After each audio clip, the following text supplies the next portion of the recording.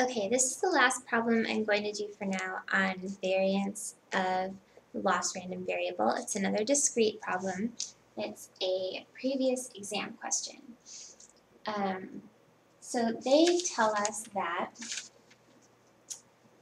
we have a fully discrete 40-year endowment insurance with a benefit of 1, and that is issued to each of n people age X.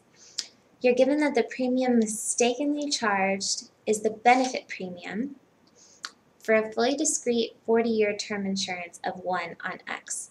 So first of all, when they use the term benefit premium, that's supposed to imply that they're calculated according to the equivalence principle. That was something that I missed for a really long time and ended up being really confused on how you're supposed to know that they're calculated according to the equivalence principle. So benefit premium, equivalence principle, unless they note otherwise.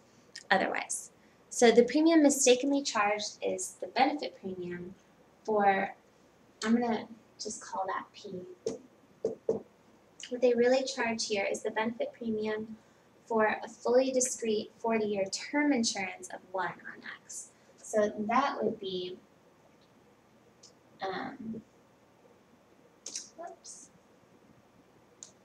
if it's calculated by the equivalence principle, it would be our 40-year term insurance over our 40-year annuity.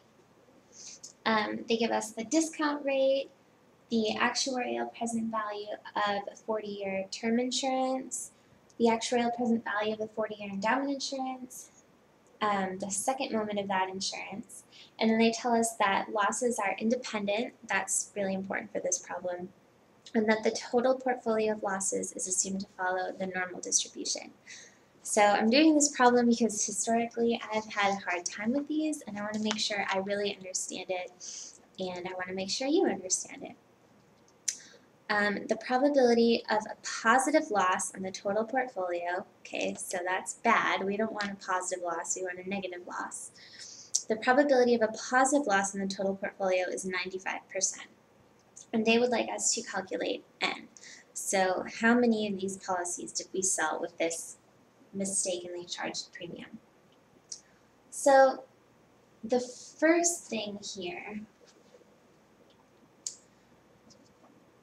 the total portfolio of losses follows a normal distribution.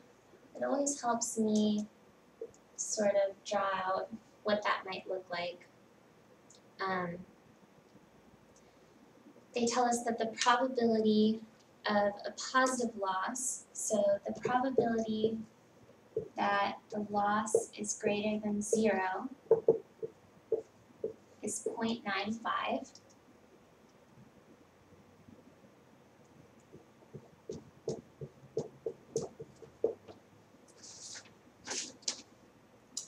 So we know that this is the same thing as saying the probability that Z is greater than this corresponding Z-score here, which is the mean of our total portfolio minus 0, because we're looking at the probability of that. I guess this shouldn't be. It should be if L were to denote the loss on our total portfolio. Say total L. So we have the mean of our total losses minus 0 over the standard deviation of our total losses equals 95%.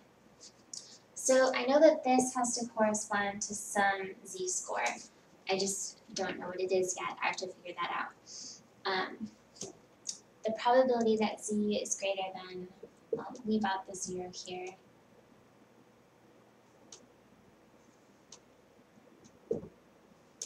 Some z-score, which is the total, the mean of our total losses over the standard deviation of our total losses. The probability that z is greater than that is 0.95. So So then I can use my table. I'm going to find the corresponding z-score on the other side so that the probability that z is less than this corresponding score is also 0.95. That turns out to be 1.645. So I know that this must be negative 1.645.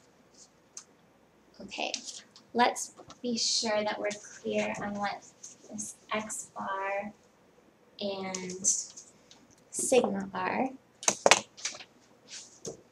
I'm saying that x bar is the total expected losses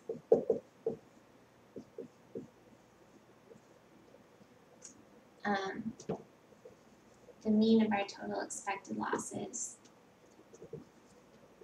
and that sigma is the standard deviation, or the square root of our variance of our total expected losses.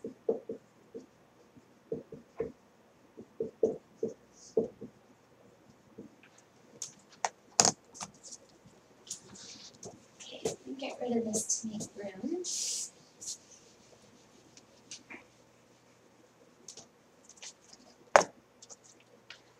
So the mean of our total expected losses is going to be, we sold n policies. Each policy has an expected loss, we'll say E of L, where L is the individual loss.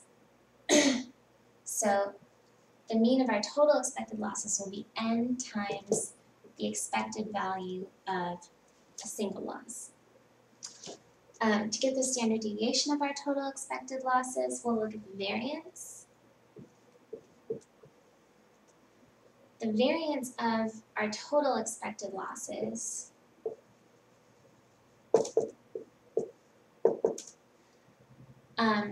since the losses are independent, it'll be n times the variance of a single loss. So that's why it's really important to know that our losses are independent. So our standard deviation then will be the square root of that. Okay, so just to clarify what we have so far and where we're going, we said that the mean of our total losses over the standard deviation of our total losses needs to be negative 1.645 for the probability that we have a positive loss on the total portfolio to be 95%. Or this needs to be negative 1.645 for the probability of our total losses being greater than 0 is 95%. So we obviously need to find the expected value of a single loss and the variance of a single loss. Okay, so the loss random variable for this policy will be the insurances that they pay out, which they told us that this is a fully discrete 40-year endowment insurance of 1 issued to people age X. So the true present value of the insurance we pay out looks like that, less the premiums that we bring in. Now, they mistakenly charged this premium.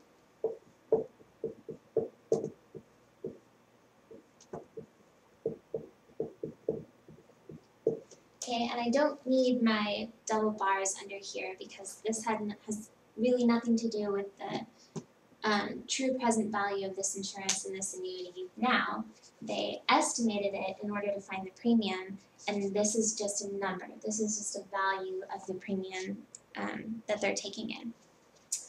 Times our annuity, it's a 40-year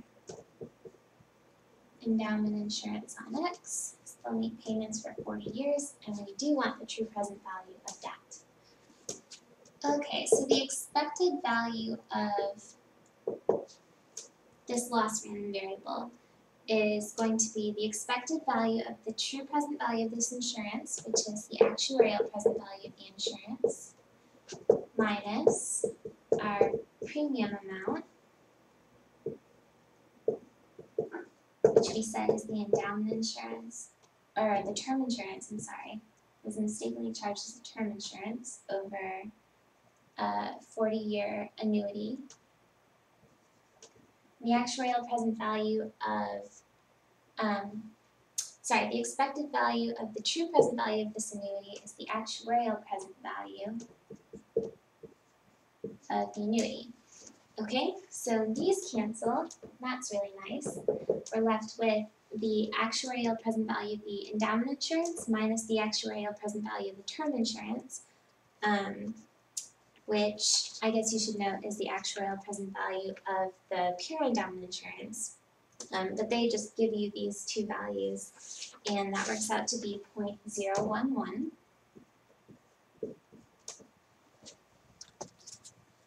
Okay, so that's our expected value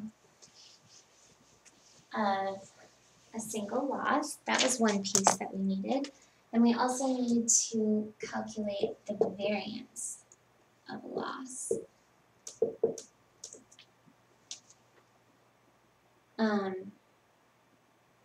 Okay, so I know that these premiums have not been calculated according to the equivalence principle. They were mistakenly charged as some other value, but I know that a general formula for the variance of a loss, and I know this again just from working it through so many times. I don't have it memorized. If I forgot it, I know that I could derive it again. And if you want to see me derive it, I did that in the first video of this series. But I know that the variance of a loss is going to be 1 plus the premium over the appropriate interest rate, which is D squared, times the second moment of our insurance, which is an endowment insurance, minus the actuarial present value of our insurance squared. We're given this term insurance and the annuities, so we can calculate the value of the premium, and it works out to be about 0.02. And we have that D is 0.057, so this is 1 plus 0.02 over 0.057 squared. They gave us, I believe, they gave us the second moment of the endowment insurance, 0.0745. And we also have the actuarial present value of the endowment insurance is 0.268. So we already have everything we need to calculate that. And the variance works out to be about 0.0049. So again, we're trying to find n such that the mean of the total expected losses over, over the standard deviation of our total expected losses is negative 1.645. So that was the z-score that we determined we needed to have for the probability of being above that to be 95%. Okay, so we said before that the mean of the total expected losses was n times the expected value of L, and we found the expected value of L to be 0.011, so this is 0.011n. We said that the standard deviation of the total expected losses was the square root of the variance, which is n times the variance of a single loss. And you remember that it's n times the variance of a single loss only because each of the n losses are independent. The n losses are independent. So this is square root of n times the variance of L, which we found was 0.0049. Okay, so you can plug each of those in here and set it equal to negative 1.645, and you should get for n, I got 109.2105, so about 110. I hope that all made sense to you. I hope it helped. Happy studying.